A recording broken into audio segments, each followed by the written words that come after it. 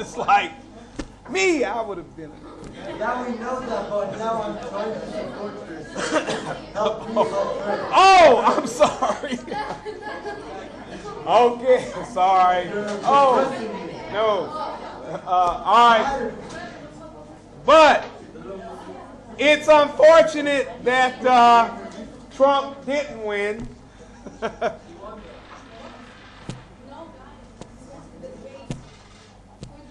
So we have to first start off by saying congratulations to Hillary Clinton for her amazing victory in the election here. And however, there are some people who are not in congratulatory moods and they are not happy about the situation. And this is why we're here today. Today we're going to have a debate about why or why not Hillary Clinton, President, United States. Blue group, red group, hit the podium.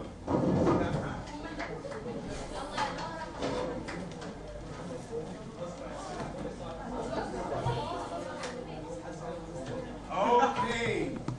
All right. So in our customary fashion, of course, we're going to begin with the blue group, and hopefully we can hear some very interesting things here in round one from the blue and the red group. You got 3 minutes, blue group. You may begin.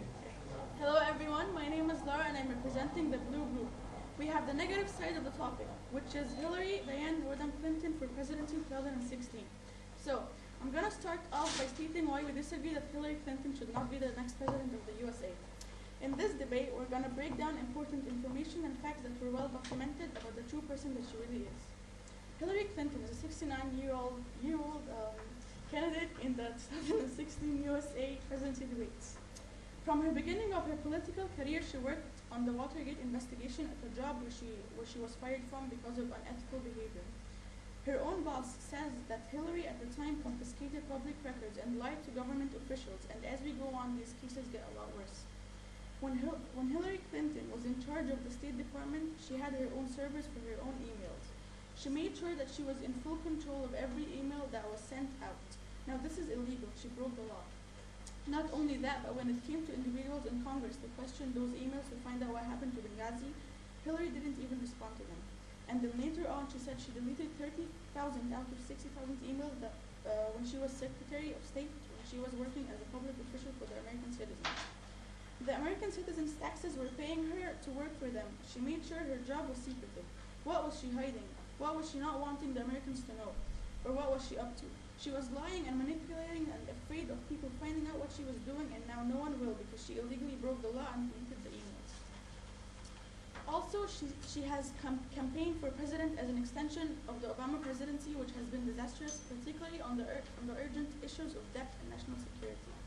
If that alone weren't enough to disqualify her, then her almost contemptuous disregard for the rules and laws that govern other public officials and the rest of the country surely is. I got my sources from IV Times and New York Times. Good. Okay, thank you very much, blue group. Now we're going to move our attention to the red group. You got 3 minutes. Good afternoon, everyone. I'm Ahmed Nasr from the Red Group. I'm now representing the point of why should we vote for Hillary. First of all, Hillary's plan was lowering student debts, criminal justice reform, a better Supreme Court, improving costs of Affordable Care Act, and women's rights. I got that from Clinton's campaign site. Hillary will have a better Supreme Court, will do a lot better in the country's economy, will fight more for women's rights, and she's always honest, even if when she's wrong, even when she does a mistake, she completely says that she was wrong and that she's responsible for that mistake, and she always fights for the women's right. And considering the email, give me a second.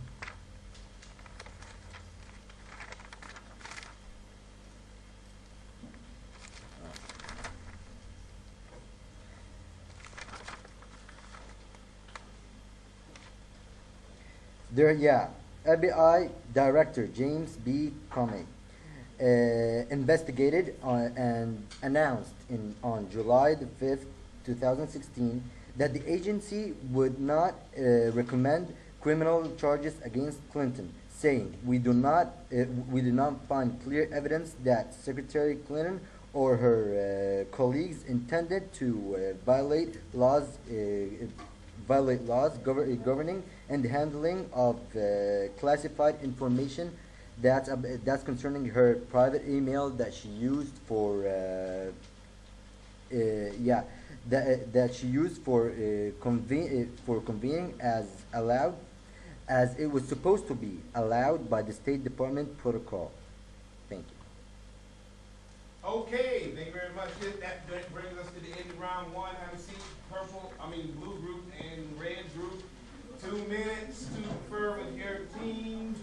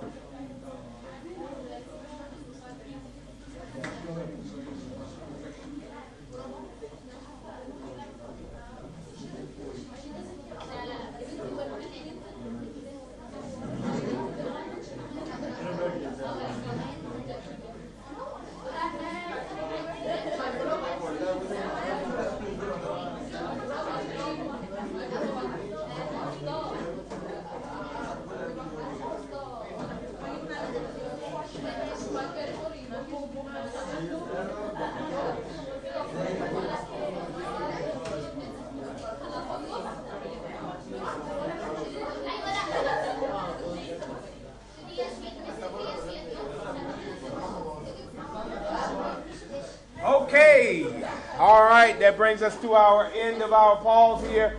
Let me get the blue group and the red group back to the podium for round two.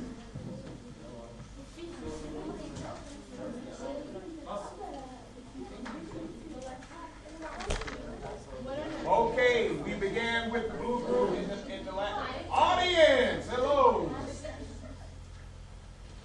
We began with the blue group in the last round. Round two, we're going to begin with the red group. Red group, 3 minutes. All right, thank you. First of all, I wanted to say the private email thing over again. Clinton stated that she had utilized her personal email for convening as allowed by the State Department protocol. She later turned over all governmental correspondence to the Obama administration. So at the end, all the emails considering the country, not her personal emails, were turned over to the Obama administration, as it always did. And the FBI investigators said that that's exactly what happened. No emails were deleted but her personal emails, and that probably they have a really good team to know that. And she said, as I have said many times since September 11, I take responsibility, and nobody is more committed to getting this right.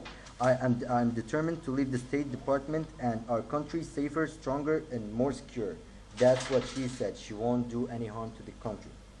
And about the Benghazi attack, that's the thing that a lot of people like to talk about. The Benghazi attack, first of all, was sudden. America tried to take actions, but there were no military in the like neighboring regions who were placed on alert or repositioned. A lot of countries were not prepared and they couldn't get there in time. But when President Obama and Miss Hillary studied the issue within 1 hour and 30 minutes after the sudden attack, their response was, try your best to save American lives. And after 5 hours, the soldiers were at the point and they rescued lives back to America. Okay, thank you very much, red group. Purple group, you got 3 minutes. I mean, blue group, you got 3 minutes. Okay, hello everyone, I'm Sarah. I'm presenting the blue group for the second round. We disagree that Hillary Clinton should be the president of the United States 2016 because first of all, of the Libyan issue, her health issues, her racism, and her disrespect against the president and her lying strategies. Okay, so first of all, she took a huge part of the Libyan civil war. Julian Assange, who's the founder of the WikiLeaks, stated that Libya more than anyone else's war was Hillary Clinton's war, when Barack Obama initially opposed it. There is more than 1,700 emails out of her. 33,000 of Hillary Clinton's emails were published just about Libya. It's not about that Libya has cheap oil, but she perceived the removal of Gaddafi and the overthrow of the Libyan state, something that she would use to run in general election for president. There is also a document called Libya TikTok that's produced by Hillary Clinton, and it's a chronological description of how Hillary Clinton was the central figure of the destruction of the Libyan state. And also, finally, she laughed about the Gaddafi's death. About her health issues, she is physically weak and her health is unstable due to her age because she is 69 years old. And the seizure when people warned her that her health care wouldn't work even though she lost consciousness many times. She was caught drinking 1 month before the attack of Benghazi in 2011 in Colombia, and many videos posted of her drunk. Okay, so for her evidence for racism, she makes fun of black people. She states black men in hoodies are scary. She also participated in racist joke about CP time. The offense stereotyped the African American were frequently late. She also imitated a black accent. She's a good liar because first of all, she refused to promise to never lie to the Americans. She even claimed she didn't know she was voting for a war when she cast her vote for the Iraqi war. Second of all, she lied about the attacks in Benghazi and ultimately aiding the Obama's reflection. Like the evidence for disrespect. She refers to Barack Obama as that man instead of in the former of president. Who said that FBI didn't file charges against her. FBI ruled Clinton was extremely careless in her use of private server, and on July 6, charges were filed against her. You said that she fights for women's rights, but she said women should shut up. You said that she admits her mistake, but she did not against Libya. Thank you. Okay, all right, so that's going to conclude round 2. Go ahead and have a seat. Red group and blue group, take a break, confer with your team members.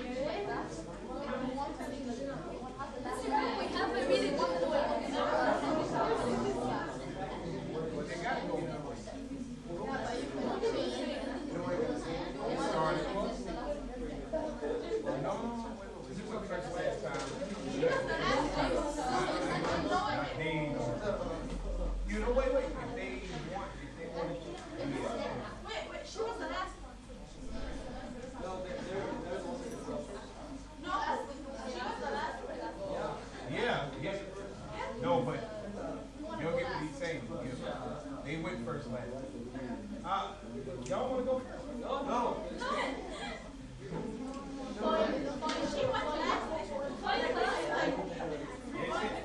They say they don't want to go first. But it should be better. She was the last one to It's about who goes first.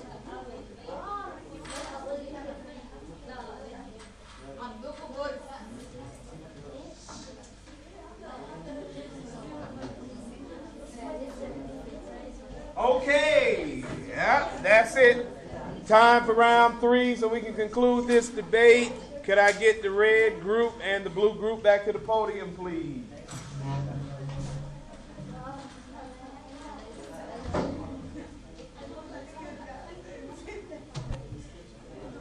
Okay, we had the red group go first. Now we're gonna have to have the blue group go first this time. You got 2 minutes, blue group. So to conclude our position on why she shouldn't be a president, and to put an end to this argument and to Hillary, racists shouldn't run for presidency, and if they do, they shouldn't win anyways. But unfortunately, she is winning, and with her lovely published diary that is full of her crimes against the Middle East, black people, Russians, and Libyans. Therefore, if you want a woman who is not in it for the American citizens and believes in open borders, open trade, double speak, has war on religion, and destroys women's rights, then you go right ahead and vote for her. But be sure that a full chronicle of Hillary Clinton crimes will someday fill a large shelf of books, if not a whole library. I know, right? Okay, all right. So thank you very much, blue group. Now we're gonna hear from the red group. Alright, so I just want to reassess my previous one on why Hillary should be president. She is really qualified to become president. She has like 30 years of experience of being president. Like, she's been a secretary for 30 years. So she knows what she's doing. Plus, she's dealt with like loads, like whenever a problem arises, she usually hears of it. So she knows what to do and what not to do when there's a problem that is related to the state. So if she's president, she'd be capable of dealing with that problem. Plus, America needs a president that cares about them. And Hillary sure does care about America. So she, first of all, she's a Democrat. And we all know that Democrats love the people. That's what she sure does. So, since Hillary is a Democrat, she obviously cares a lot about the people. And I have proof, I think. Like, she wants healthcare to be like reduced because she wants like healthcare costs to be reduced so more people can access it so they can live because she loves the people. And she wants to like put more taxes on rich people so she can give that money to the poor people because she likes equality. She really loves equality. And yeah. State your resources. Huh? State your resources. The internet. Wikipedia. Why are you guys talking to me? Anyways, that's all. Okay, thank you very much.